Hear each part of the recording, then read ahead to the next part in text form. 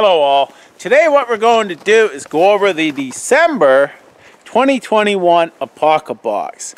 Now this here is almost the end of January and I'm just getting the box now. My box was shipped out when all the other ones were, but it goes from the States to Canada. You got duty fees, you got customs and so on and so forth. And it usually takes a lot longer for me to get a box, but this one here was even longer this time. Could be due to Christmas and such, but it was longer. So I was asked by, or a comment was made that a viewer of mine could not subscribe to Apocabox. They live in Canada. That is true. I have grandfathered in being a subscriber for many years that I am still sent a box even though I'm Canadian. But they do not take any new subscribers from Canada, and the reason why is because of the duty fees, the late shipping, and all of that rigmarole, as we used to call it, that it's just, you know, probably not worth it. So that's why I get a box, and that's why people can't, from Canada, subscribe to the Apocabox now.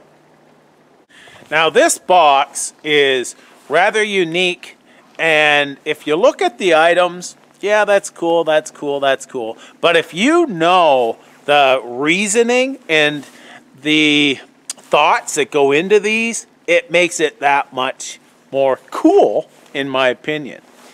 I read this, you know, and so on, and I was like, that is really cool. The thought that goes into these, so reading what they have to say it just makes it, like I said, more cool. So I'm going to read the Master Meyer box information at the top. This is where I read and thought, wow, this is pretty cool. In 1936, there was a farmer named Hugo Kraft who was plowing an area for the first time ever on the island of Gotland in Sweden. The field he was plowing was a swampy mere a few years earlier and was recently drained. Before it was a swampy mere, it was a lake back in the Viking Age. The area was known as the Master Meyer. While he was plowing, Hugo found a wooden chest. But it wasn't just any chest, it was a chest of Viking origin that contained over 200 Viking woodworking tools. It was the largest Viking tool find in European history. In this Apocabox, we've recreated two of the items found in the Master Meyer chest, the Master Meyer forest knife and the Master Meyer trivet. So, this here is the knife, and what it says, every Viking woodworker needed a good knife. We've used the illustration of the knife remnant found in the Master Meyer chest to recreate a new version of that knife just for you. This is an exclusive build for Apocabox members only. Whether you're using the Master Meyer forest knife to work wood around camp or for daily chores to and fro, the custom bone Chekc sheath will keep it safely by your side. We've custom shaped each knife with New Creek logo. So this is the knife right here. Right there. Now they supply 5 feet of 550 paracord to wrap your handle. That is the new Creek design. There it is. I'm going to show you the illustration that inspired this knife. That's the sheath there, Chekc sheath. Put it in. There you go. So this is the illustration they used to get the idea of this Master Meyer forest knife. So I gave this knife the old fingernail test to see if it's sharp. It is sharp. Let's see how it carved. I've actually not tried this yet. Wow, that cuts deep. But you can cut very fine with it as well.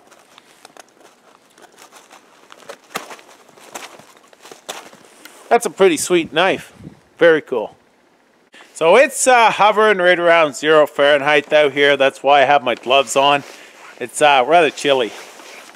So next on the list is the Mastermeyer Hand Forged Camp Trivet. I'm going to read this before I show you what's in this burlap sack.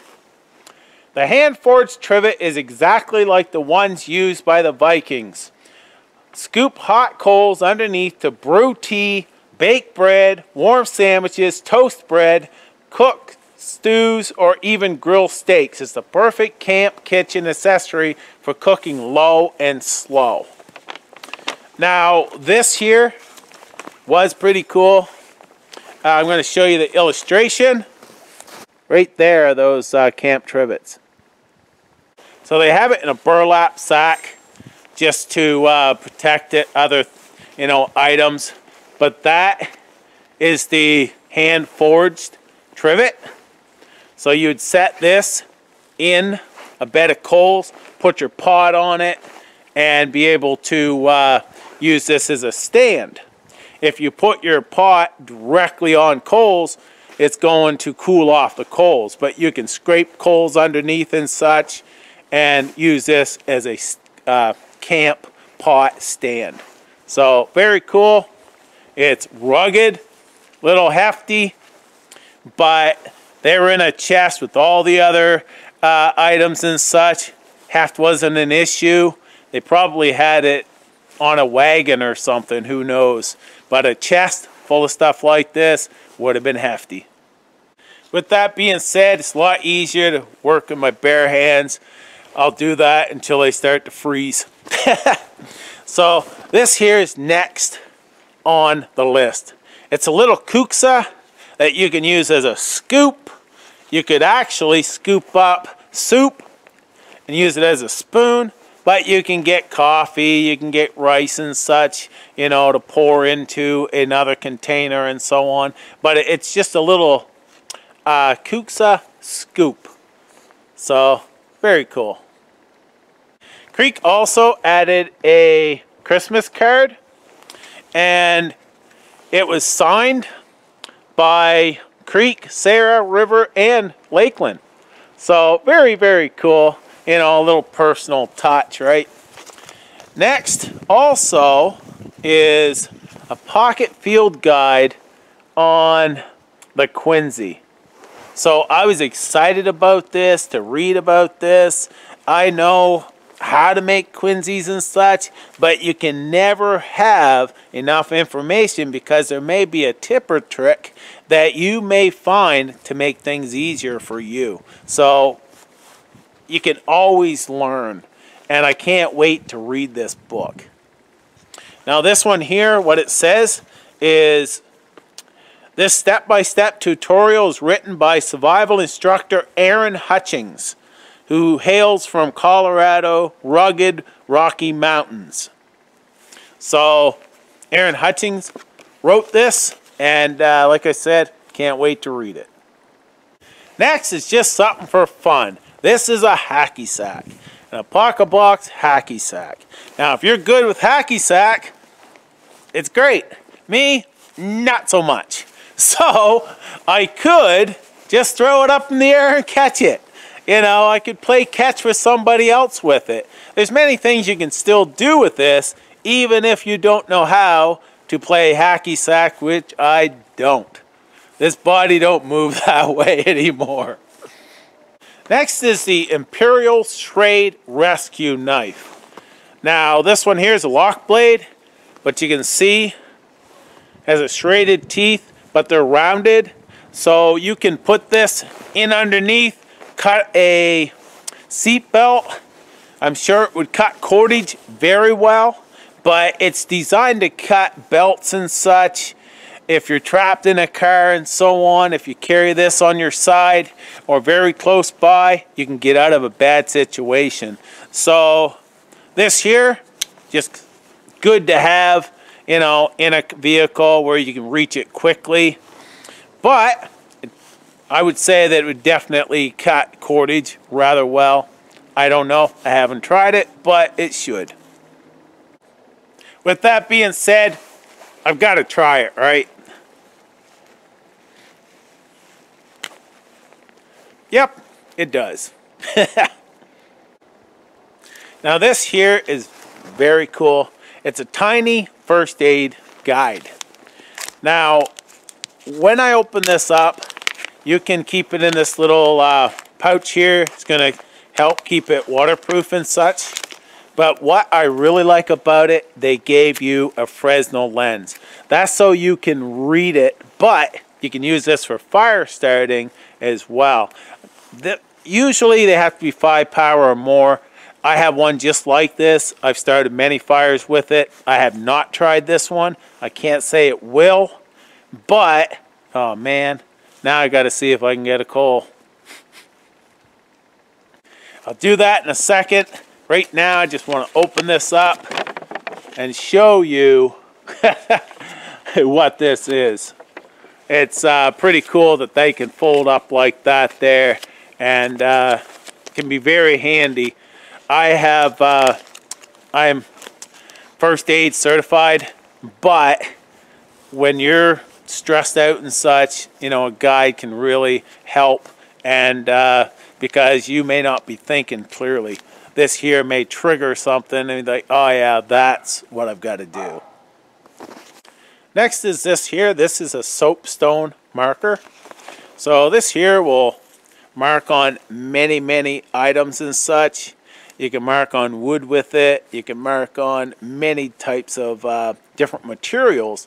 So you can write messages. You can just use it a lot with a marker out here, especially if you're trying to do a project and you want a certain length. You can mark it and such. But we'll try this on a little piece of wood right now and see how it works. So say I wanted to cut this off. I can put a line right across like that. And you can see it makes a nice white line.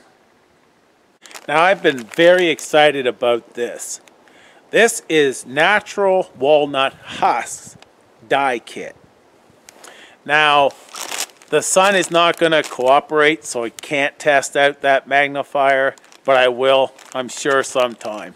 But just to have that with the little pocket guide is very cool, because my old eyes wouldn't see it unless I had something like that. But in this kit, it has black walnut husks in here, and it has a piece of 100% cotton cloth. Now, this also gives instructions on how to dye this cloth using natural dye. Now, they call this a flour sack cowl, but it's rather big. So many uses for something like this here, but it will be fun to actually dye it with natural material. I have not done this before, so I'm sure that I'll be posting pictures on my Facebook and the Apocabox Facebook page of how this turns out. So that is the Apocabox this month, and dyeing the this cotton cloth is the Apocabox challenge.